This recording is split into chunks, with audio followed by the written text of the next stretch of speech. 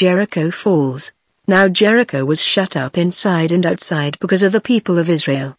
None went out, and none came in. And the Lord said to Joshua, See, I have given Jericho into your hand, with its king and mighty men of valor. You shall march around the city, all the men of war going around the city once. Thus shall you do for 6 days. 7 priests shall bear 7 trumpets of ram's horns before the ark, and so on the 7th day you shall march around the city 7 times, and the priests shall blow the trumpets. And when they make a long blast with the ram's horn, when you hear the sound of the trumpet, then all the people shall shout with a great shout, and the wall of the city will fall down flat, and the people shall go up, everyone straight before him. So Joshua the son of Nun called the priests and said to them, Take up the ark of the covenant, and let 7 priests bear 7 trumpets of ram's horns before the ark of the Lord. And he said to the people, Go forward. March around the city and let the armed men pass on before the ark of the Lord. And just as Joshua had commanded the people, 7 priests bearing the 7 trumpets of ram's horns before the Lord went forward, blowing the trumpets, with the ark of the covenant of the Lord following them.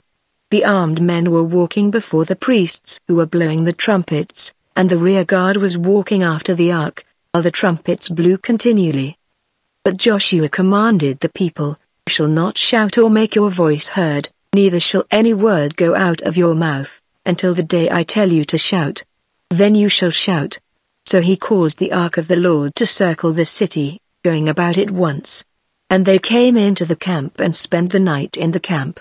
Then Joshua rose early in the morning, and the priests took up the ark of the Lord. And the 7 priests bearing the 7 trumpets of ram's horns before the ark of the Lord walked on, and they blew the trumpets continually. And the armed men were walking before them, and the rear guard was walking after the ark of the Lord, while the trumpets blew continually.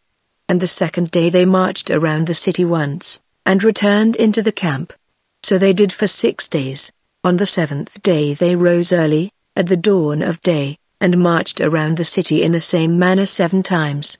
It was only on that day that they marched around the city 7 times.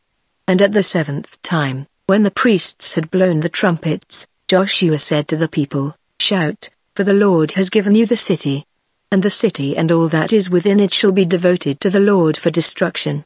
Only Rahab the prostitute and all who are with her in her house shall live, because she hid the messengers whom we sent.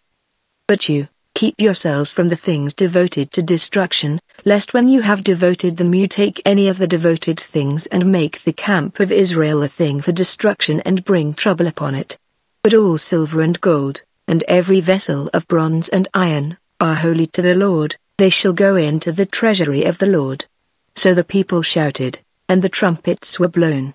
As soon as the people heard the sound of the trumpet, the people shouted a great shout, and the wall fell down flat, so that the people went up into the city, every man straight before him, and they captured the city.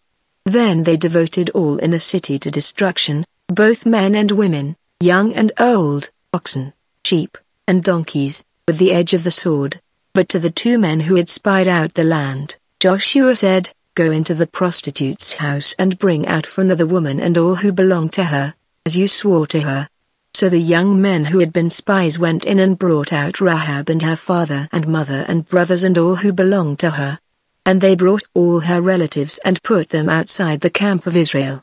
And they burned the city with fire, and everything in it. Only the silver and gold, and the vessels of bronze and of iron, they put into the treasury of the house of the Lord. But Rahab the prostitute and her father's household and all who belonged to her, Joshua saved alive. And she has lived in Israel to this day, because she hid the messengers whom Joshua sent to spy out Jericho. Joshua laid an oath on them at that time, saying, Cursed before the Lord be the man who rises up and rebuilds this city, Jericho. At the cost of his firstborn shall he lay its foundation. And at the cost of his youngest son shall he set up its gates. So the Lord was with Joshua, and his fame was in all the land.